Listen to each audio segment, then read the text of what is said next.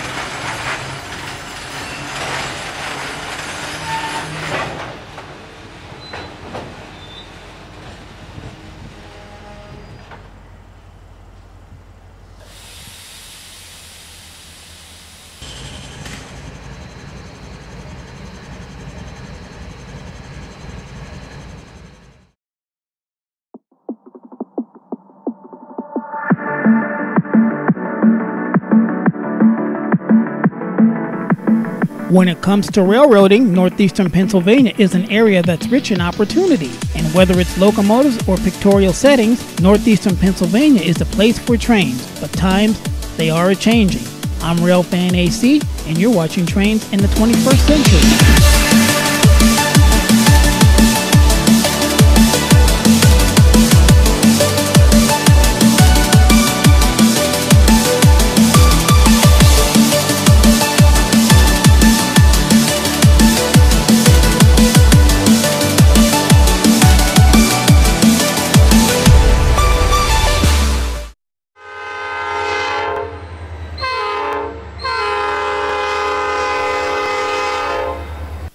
Cockeyed camera work is what you get when you're running to catch a train that you didn't know was coming.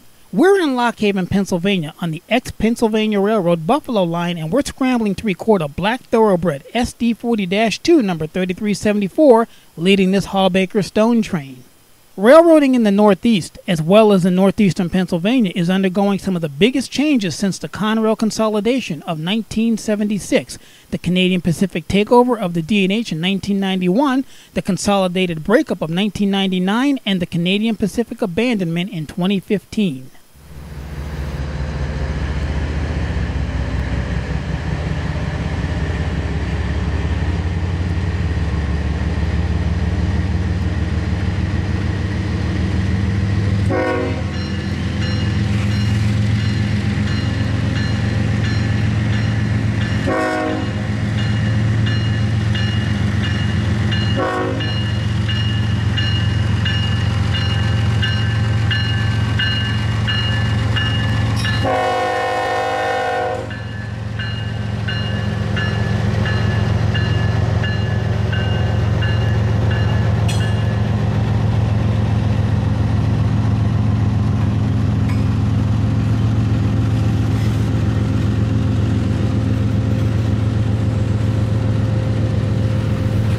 Having watched the rise and fall of two major railroads in the area, it's hard to think that anything could top the rail-related events of the past 45 years.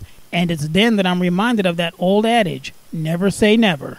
Enola to Binghamton, New York train 14R was abolished back in the summer and has now been replaced by the Roanoke, Virginia to Binghamton, New York train 12Z. The 14R sister train 11Z is now a Binghamton to Roanoke train, giving Northeastern Pennsylvania a consecutively matched pair of through trains across the north-south Mason-Dixon line. Both trains work Shenandoah, Virginia, Vardo Yard in Hagerstown, Maryland, CP Stony, which is the east side of the famous Rockville Bridge, and CP Case in Sunbury. Neither trains actually enter Enola anymore, instead swapping their blocks of cars at Stony with Enola switching crews.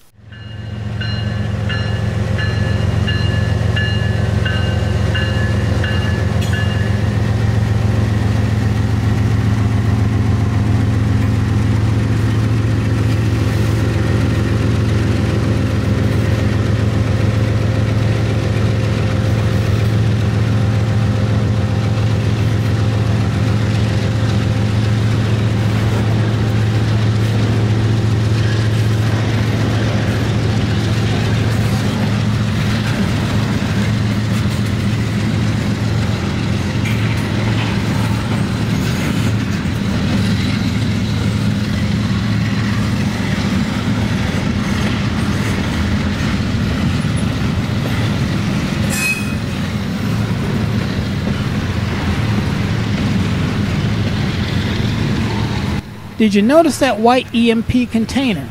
An extremely rare sight in 2020. This is in stark contrast to 15 years ago when white EMP containers were the norm and green was the exception.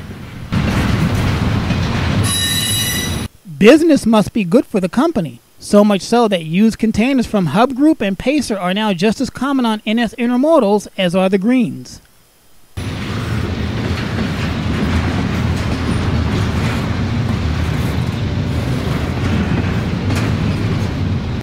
The train that we're watching is the K82, one of 3 local switching crews out of Taylor Yard. It's heading north to Binghamton, New York at around 10 p.m. on August 18, 2020. This used to be a 7-day-a-week run for the K82 and its extra train counterpart, the K8N. But like all railroading in the area, things are different today.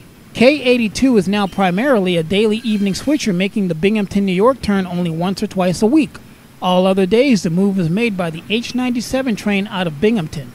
Seeing the K82 move out of Taylor gives us a chance to see some of the commerce that feeds the 4 railroads that Taylor Yard serves. The intermodals are on their way to the 67th Street Yard in Chicago. In Binghamton, New York, the containers will probably be tacked onto a westbound intermodal like the 206 out of Mechanicville, New York, or the 23K out of Ayer, Massachusetts. That 8-axle flat car came off of the Delaware Lackawanna and had carried in something very special to the railroad. 1940-built Alco HH660, the DLW number 409, returned to its home rails in Scranton on Wednesday, August 12, 2020. The Genesee Valley Transportation Company bought the rare high-hood Alco to restore and preserve at its DL base here in Scranton.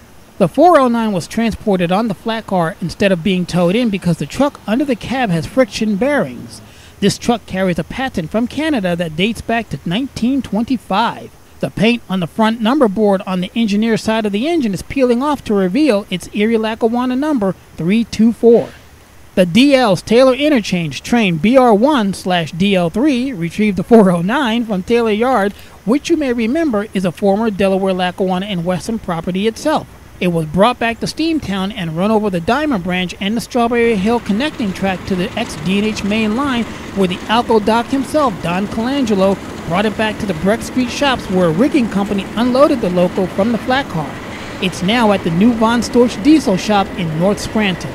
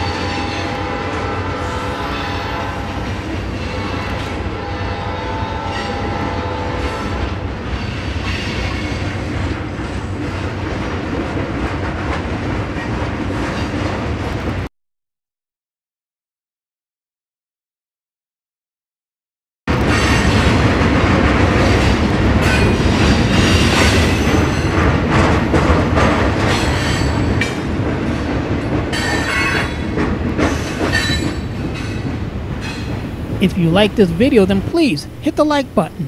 If you dislike this video, you can hit the dislike button.